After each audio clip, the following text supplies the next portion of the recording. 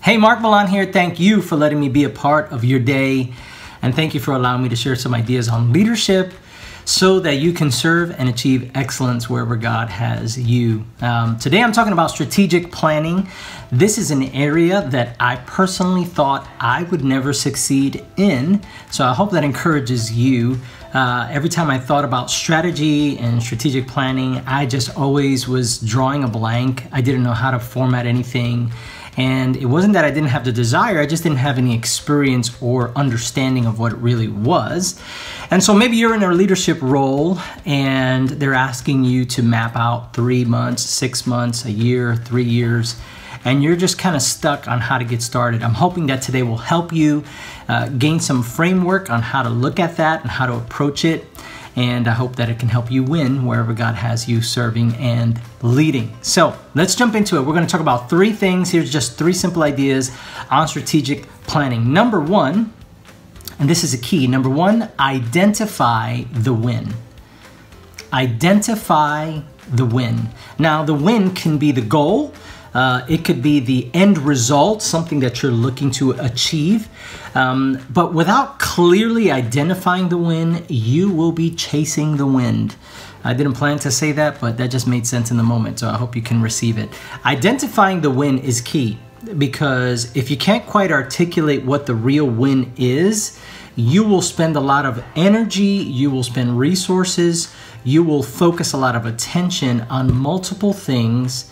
And then at the end of doing all those things, you won't know which one to really celebrate as the one that helps you or helps your organization achieve its goal. So identifying the win, let me give you some practical ways to think about this. Maybe you're on a worship team.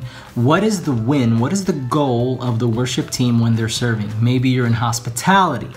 What is the real goal? Can you articulate that? Can you narrow that down to 1 or 2 sentences or at most a paragraph?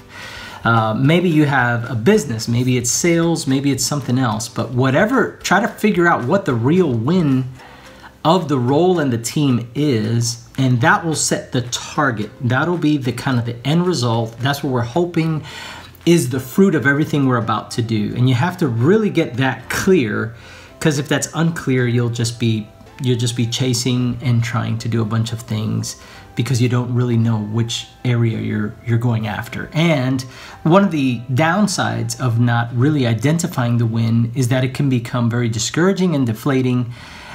You can feel like you're losing most of the time. So spend a good amount of time trying to narrow down and zero down what is the win. Maybe it's a win for 3 months. Maybe it's a win for 6 months. Maybe it's the win for the year, but whatever that is, that becomes the target. And that's something you want to be able to see. That's something you want to be able to articulate. You want your team to be able to see, and you want them to know what that is. When that gets achieved, it's a high five moment. When that gets achieved, it's a celebration moment. We did it. Here's what we came to do, and we did it. Great work, everyone. Great work. So identify the win. That's number 1. Number 2, break it down to smaller goals. So get the win, and now you got to slice down the goals to smaller distances. Okay, so for example, if you have to onboard a staff member onto your team, okay, normally in the places I've worked, they ask for a 3 to 6 month onboarding plan. So I look at a list of things that I want the person to be able to begin to accomplish and learn within those 6 months, right? And then as I take the list, I look at them and I break down what are the most important ones, what are the 3 to 4 most important ones, and I move those to the first 3 months. And then I move the rest to the 6 months. So this is just a way for you to organize the steps that will get us towards the win. So you got to break the big goal down, whatever the big goal is. You want to break that down into smaller pieces, because then that makes it achievable in the short game. The short game is real important because as you have a shorter distance, you bring momentum. From here to here, when we achieve this, we win. We're winning. And you get to remind your team, hey guys, great work, we achieved this. That builds encouragement, it builds confidence, it builds momentum, to get us to the next one. When the distance is this long, it's a long time and it's a long wait to feel like you're accomplishing anything. So you want to shorten the distance between each step so that it leads towards the goal, but that you can gain momentum over time. Vince Lombardi, here's a thought on number 2. Vince Lombardi, when he became the coach, the football coach of the Green Bay Packers, he stepped into a losing team. They were the worst team in the NFL. And in his mind, he envisioned a championship team. Now, he wanted them to be a championship team. He knew they could be a championship team. But he also understood that if he told them directly that they would be a championship team, that it would just be like the most outrageous thought ever, because they hadn't experienced winning. They were a losing team when he inherited them. So there were a number of smaller goals that they were going to have to accomplish to then be able to accept this bigger idea of becoming a championship team. So what Vince did, as genius as he was as a football coach, instead of talking about being a championship team, he didn't even talking about winning the conference. He didn't even talking about winning home field advantage. These are all football terms. I'm sorry if you're unfamiliar with football, but it's easy to share this story. Vince Lombardi talked about tackling and ball possession. The fundamentals of football is what he called it. And so he got the losing team to understand that if they're going to have any chance to win a game, they have to break it down to this small goal of tackling, positioning, and winning the football. Just the fundamentals of football.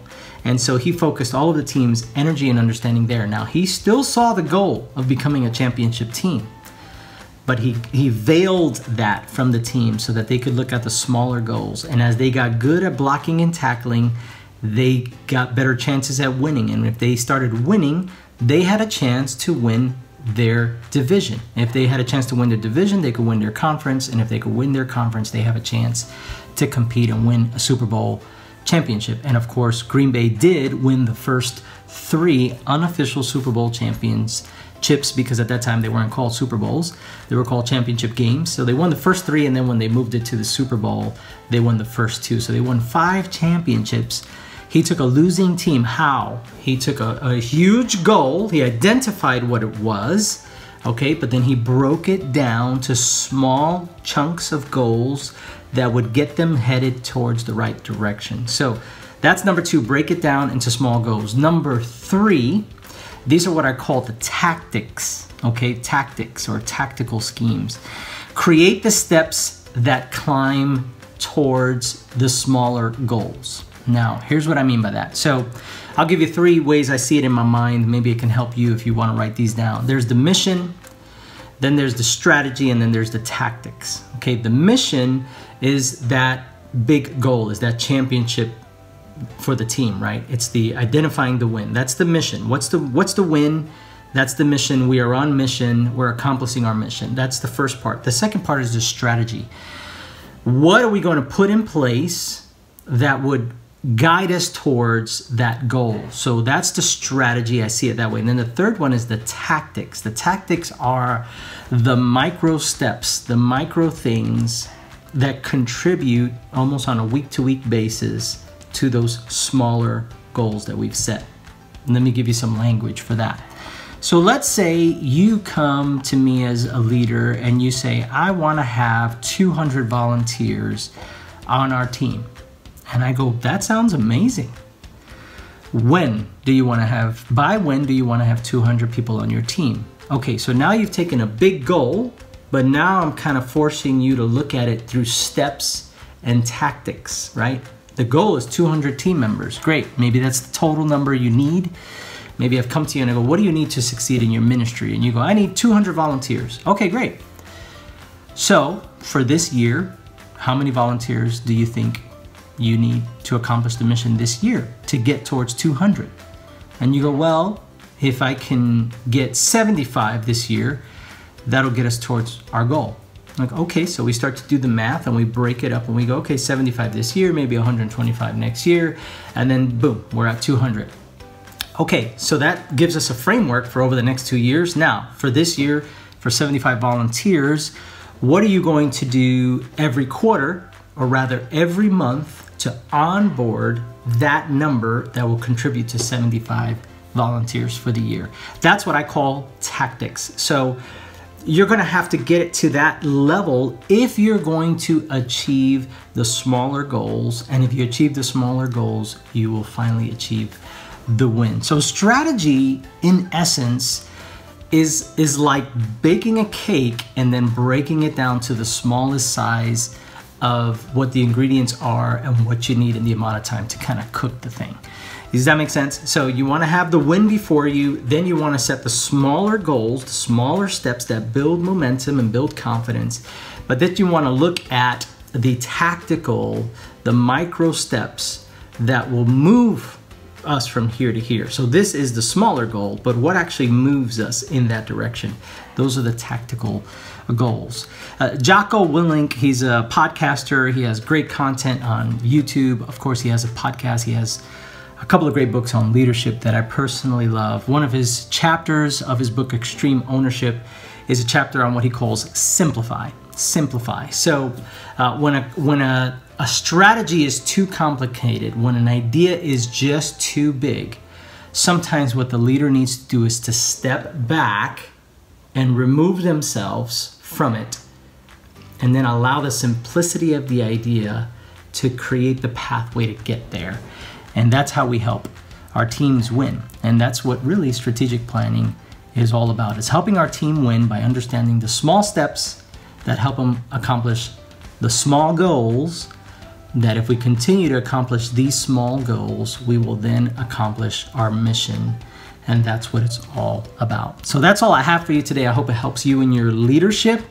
I hope it helps you to serve and achieve excellence wherever God has you. Until next time, from my heart to yours.